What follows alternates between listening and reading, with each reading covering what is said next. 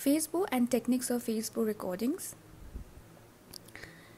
So in the previous presentation, we discussed about Facebow, the history of Facebow, definition and different types of Facebow. Let's just recapitulate what we read in the previous presentation. So basically there are two types of Facebow, kinematic and arbitrary Facebow. Kinematic Facebow is the mandibular Facebow, as the bifork is attached to the mandibular arch, whereas arbitrary Facebow is the maxillary Facebow, wherein the bifork is attached to the maxillary arch. Kinematic Facebow locates the exact axis of rotation of condyle, so it's more specific but more time taking as well. Whereas arbitrary Facebow relates the maxilla to the arbitrary position of condyles, so it is dependent on anatomic averages. Kinematic Facebow is used with fully adjustable articulator, whereas arbitrary Facebow is used with semi-adjustable articulator. Kinematic Facebow is quite cumbersome, though it gives specific results. So it is used for fabrication of a fixed partial denture or in cases of full mouth rehabilitation. Whereas arbitrary Facebow is quite commonly used in clinical practice and it is used while fabrication of complete dentures. There are different types of arbitrary Facebow such as fascia type, earpiece type, Hanau Facebow or spring bow, slidermatic or tenar, churl bow and whip mix Facebow. So we discussed about fascia type and earpiece type in the previous presentation, and we also discussed about Hanau Facebow. Now coming to the techniques for locating hinge axis using a Facebow. So as there are two types of Facebow, so there are two types of methods as well. So there is the arbitrary method and there is the kinematic method. So first let's take a look at the arbitrary method. It is based on anatomic averages. So the basic idea is to orient the maxillary cast as it is in the jaws. So orient it is in the similar way on the articulator. So why this is to be done? Because the mandible moves in an arc. It does not just move up and down, it moves in an arc. So in order to orient the cast in that arc of movement, we need to record the orientation jaw relation. Depending on the terminal hinge axis, that determines the rotation of the mandible. So how do we orient the maxillary cast? So we basically mark 3 points based on anatomic averages. So there are 2 posterior reference points and 1 anterior reference point, and these reference points guide us in orienting the maxillary cast. So there are few points worth mentioning. Let's take a look at them. So here the purple dotted line, you can see this is a line connecting the outer canthus of the eye and the tragus of the ear, and the point is marked 13 millimeters anterior to the posterior margin of the tragus. So this point is known as Wherein point. Another point is Bergstrom point. So here this green dotted line represents the FH plane, that is the Frankfurt horizontal plane, and the point chosen is 10 millimeters anterior to the center of the spherical insert for the external auditory meatus and 7 millimeters below the FH plane. So you have the horizontal and vertical coordinates. Horizontal coordinate is 10 millimeters anterior to the external auditory meatus and vertical coordinate is 7 millimeters below the FH plane, and this point corresponds to the Bergstrom's point. Another point worth mentioning is Geisy's point. It is a point 10 millimeters anterior to the posterior margin of the tragus on a line from the center of the tragus to the outer canthus of the eye. So similar to the Wherein point, we mark a line from the outer canthus of the eye to the tragus of the ear, so this orange line, and we take a point 10 millimeters anterior to the posterior margin of the tragus. And this is Geisy's point. So out of all these points, Geisy's point is the most commonly used point today, and Wherein point is the second most accurate posterior point for reference, whereas Bergstrom point is found to be the most frequently closest to the hinge axis. Wherein point is quite commonly used in fascia type articulator. Now talking about anterior reference points. So the most commonly used anti-reference point is nasion, which is marked in this image by A. So it is used with quick mount Facebow, that is a whip mix Facebow. And some Facebows also use Nasion minus 23 millimeters. Then Hanau Facebow uses orbital, which is located with the help of orbital pointer, whereas a similar point, orbital minus 7 millimeters, which is represented in this image by C, it represents Frankfurt plane, whereas D represents ala of the nose, which corresponds to Camper's plane. Now, next, moving on to the procedure of Facebow recording. First, let's take a look at the Armamentarium, so which we have already discussed this in the previous presentation. Let's just revise it. So the Facebow is made up of a U-shaped frame which has a calibrated condylar axis at its two ends, and you can see the earpieces at the terminal ends which will fit into the patient's ear like a stethoscope. Then there is the bite fork, which will be inserted in the patient's mouth for bite registration. There is the transfer jig, which will transfer the Facebow recording to the articulator. The maxillary cast. Now, because most commonly we use arbitrary Facebow, wherein we use a maxillary cast. If you're using a kinematic Facebow, then you need to have a mandibular cast. Wax spatula and bite registration wax. So the steps in Facebow recording are: first, you seat the patient in a comfortable position. The head of the patient should be upright so that the reference points are easily marked when using a Facebow. The next step is marking the points for condylar position. So the reference points which we discussed, the anterior and posterior reference points, you can mark those points on the patient's face. You mark a line from the auditory meatus running to the outer canthus of the eye.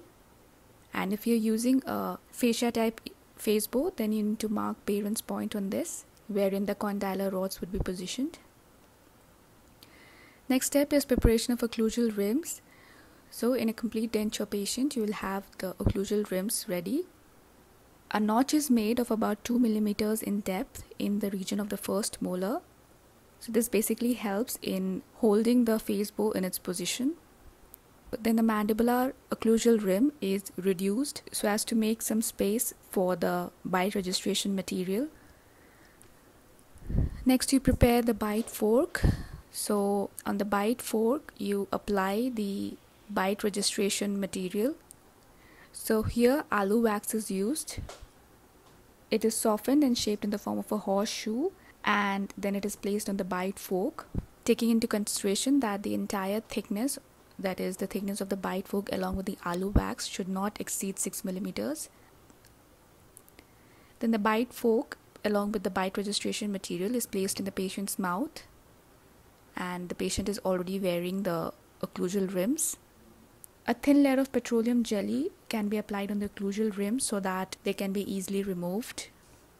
Now when you place the bite fork in the patient's mouth, note that the midline of the bite fork should coincide with the midline of the maxillary occlusal rim. So the stem, that is the handle of the bite fork, it will be parallel to the sagittal plane. Then you ask the patient to close his or her mouth into the bite fork, and the stem of the bite fork is then locked to the transverse rod of the Facebow. The U-shaped frame of the Facebow is positioned on the patient, and the condylar rods are moved according to the reference points. And after the posterior reference points have been positioned, the U-shaped frame is locked. So this is the entire setup in the patient's mouth and on the face. Now if you're using a Hanau Facebow, so in that there will be an orbital pointer which will point to the orbital, that is, it will touch the infraorbital notch. Then finally the entire Facebow assembly is removed along with the occlusal rim from the patient's mouth, and then it will be transferred to the articulator. So this is the final setup. You can see the Facebow holds the bite registration material on the maxillary occlusal rim. This Facebow recording is then transferred to the articulator using a transfer jig. So in today's time, most commonly used Facebow in clinical practice is a whip mix Facebow. The procedure is quite similar to the Hanau Facebow which we saw just now. So using bite registration material, insert the bite fork into the patient's mouth. Here, most commonly used bite registration material is blue mousse, which is a vinyl polyxylosane bite registration impression material. The bite fork assembly is then attached to the shaft assembly of the facebow. Then adjust the facebow so that the vertical and horizontal rods are aligned. Gently secure the earpieces into the patient's ear. So this is a coronal view exhibiting the earpieces being placed into the patient's ear. Then tighten the center knob. So this is a sagittal view where you can see the center knob is positioned on the nasion of patient's nose. So it fits into the depression of nasion. Then tighten the vertical rod and then the horizontal bar. So this completes the facebow application. The facebow is fastened to the patient's face and the recording is done. Then we remove the appliance from the patient's face. Now the facebow is disassembled and the transfer jig is removed from the crossbar. Just reinstall the support bar and move the incisal pin out of the way. Attach the transfer base to the articulator and then secure the transfer jig in the transfer base assembly. So this transfer jig transfers the recording from the facebow to the articulator. Then you rest the upper member on the support bar. So this is the final setup. The bite fork along with the bite registration material has been oriented according to the facebow recording, and then accordingly the maxillary cast is oriented. Next, moving on to the kinematic method of locating the hinge axis, which allows the precise determination of the patient's hinge axis, that is the terminal hinge axis. So the recording of kinematic facebow is started with the patient seated in upright position, away from the back or headrest. The clutch is attached to the mandibular teeth or the occlusal rim, and it is stabilized using impression compound. The graph pad is positioned over the condyle and the crossbar is attached to the clutch by means of universal clamp. And the axis indicator is attached to the assembly and positioned over the graph pad over the condyle.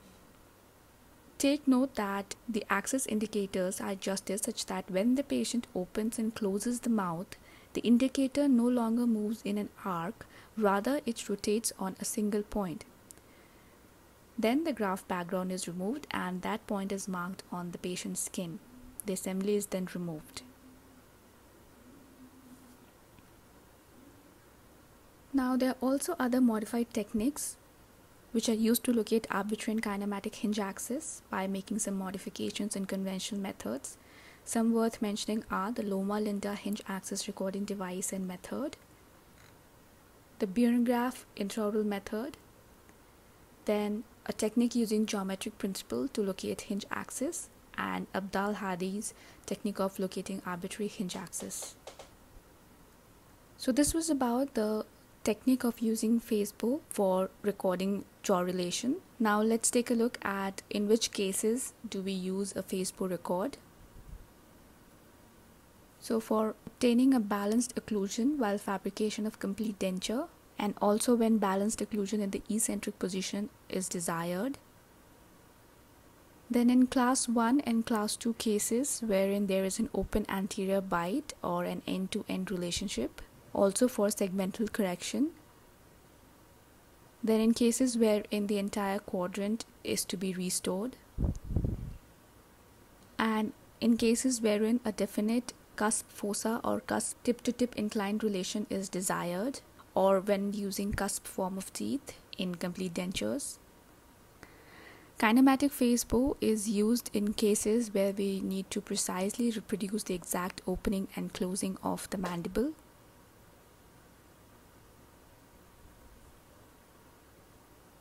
So with this we complete the topic of hinge axis, orientation jaw relation, and facebow.